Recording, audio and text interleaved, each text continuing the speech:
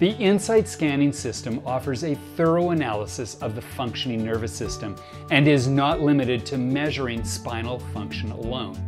To assist in the process of interpretation of scans, a simplified approach has been created known as the RED or RED. RED is an acronym that stands for Reserve, Energy, and Depth. Reports in Synapse are designed to follow RED, a logical progression designed to keep the examiner and the reporting process focused on a sequence that defines the global impact of the subluxation and the adjustment. RED is the ideal method to acknowledge the ever-present connectivity and relationships between the spine, its local nerve connections, and the global impact that stress and the subluxation have on a person's overall health outcomes and future potential. Reserve and the neuropulse. Let's take a slightly deeper look at RED. R stands for reserve. Chiropractic is based upon the concept of vitalism and accessing the reserve of reorganizational healing energy, which is vital. The amount of reserve is directly related to the degree of adaptability. The adaptive reserve is directly influenced by the adjustive process. The use of the neuropulse and the calculation of heart rate variability quantifies the amount of reserve available.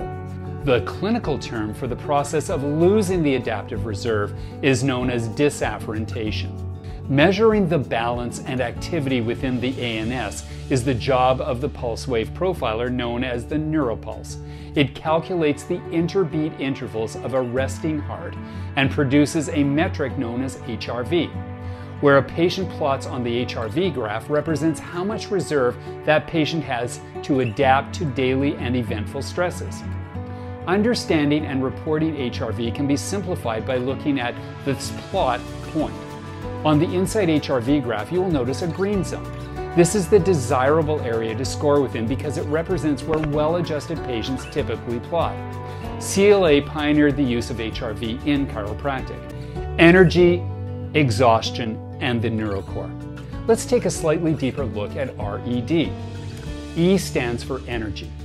Postural energy is measured using the neurocore EMG. Managing gravity is an extremely expensive experience.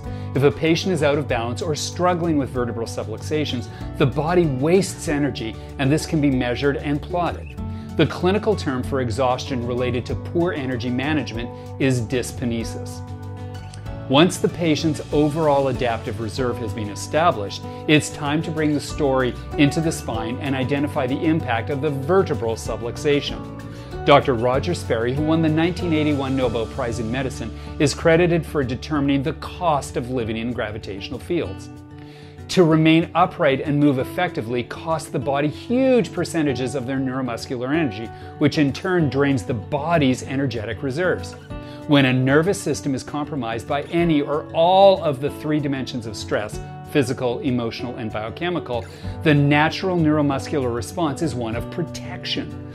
Muscles fire and contract, joints lock, and postures become flexed, tilted, and rigid. The spinal system is pulled out of its balance while constantly reacting to stress, making the entire body dyskinetic or energy inefficient. It's incredibly inefficient to have postural distortions, and it is equally inefficient to remain subluxated. Both processes waste neuromuscular energy, disorganize the neuromuscular balance, and exhaust the energetic reserves. Surface EMG is the ideal strategy for measuring the combined outcomes of postural and neuromuscular exhaustion. D stands for depth and dysautonomia and the neurothermal. Let's take a slightly deeper look at RED. D stands for depth. As the subluxation becomes persistent, it affects the regulatory capacity of the end organs and glands. This shift away from the normal can be measured using the neurothermal instrument. The data from this exam identifies the depth of change in a person's health related to the impact of stress on regulation. The clinical term associated with this process is dysautonomia. The third assessment, which completes the RED sequence, is a neurothermal scan. At each spinal level, there is the potential for the vertebral subluxation to impact the autonomic portion of the spinal nerve. This regional dysautonomia confirms that a deepening process is occurring. The combination of a challenged adaptive reserve and altered postural energy distribution leads to dysautonomia, which is a sign of a deepening response to the subluxation. Using the RED sequence offers consistency in reporting and office procedures amongst all team members. It is a foundational approach to scanning and reporting. It is based upon the essence of the chiropractic philosophy, science, and art in combination with the insight technologies.